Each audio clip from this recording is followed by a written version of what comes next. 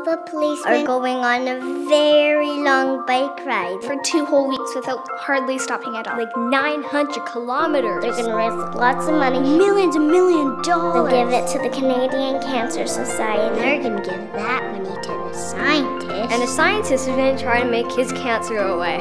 Usually kids exaggerate, but in this case they're not. Cops for Cancer Tours need your support. Help kids fight cancer and donate at any local Coast Capital Savings or at copsforcancer.ca.